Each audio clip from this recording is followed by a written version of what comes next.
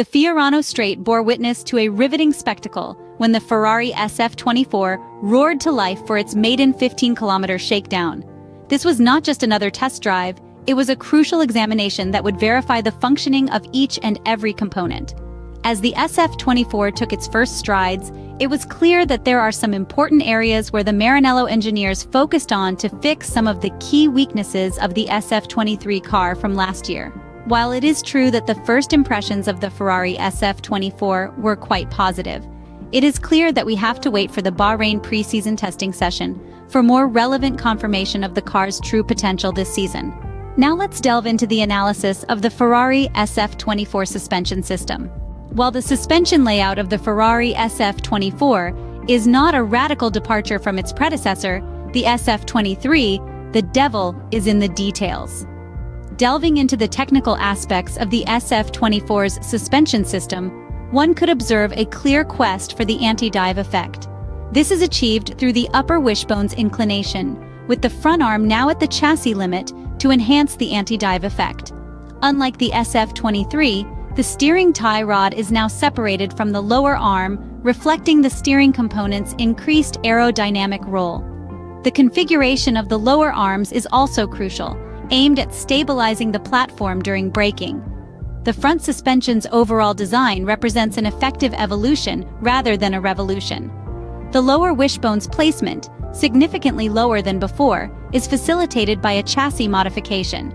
Shifting our gaze upwards, we notice other differences with the SF-23. The upper triangle is more rearward compared to the lower one, increasing the caster of the front suspension and enabling a wider dynamic camber in corners. This change enhances cornering grip by allowing for a larger tire contact patch during cornering. Switching to the rear, we find additional innovations. The pull rod suspension has been revised, though the arm's position remains largely unchanged. The upper wishbone now uses a larger surface, with the rear arm positioned further rearward. The front arm has been slightly lowered to improve anti-squat and stabilize the platform during acceleration. The lower triangle, where the half shaft is positioned to transmit power to the wheels, has been moved rearward to generate a dynamic caster effect during acceleration.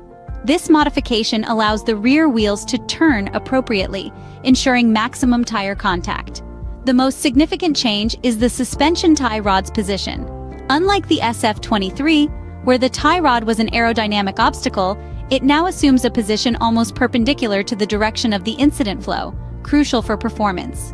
With these modifications, the SF-24 suspension system is not a revolution, but a sharp and effective evolution of previously seen concepts. All these changes in the SF-24's suspension system are not just for show.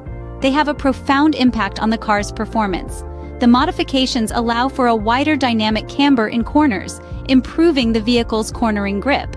This means the tire maintains a larger contact patch with the ground during cornering phases, keeping the car stable and responsive. Additionally, the suspension system has been designed to improve anti-squat and stabilize the platform during acceleration, enhancing the vehicle's agility and speed. The dynamic caster effect during acceleration ensures the rear wheels turn appropriately for maximum contact and grip. Inside the gearbox, the entire area has been significantly tapered, and a channel of air of considerable size has been created. This feeds the beam wing and diffuser with flows from side pods and underfloor, improving the aerodynamics of the car. Furthermore, changes to the diffuser keel allow for better air expansion from under the car, potentially providing significant performance advantages. In the end, the Ferrari SF-24's suspension system is a marvel of engineering that takes performance to the next level.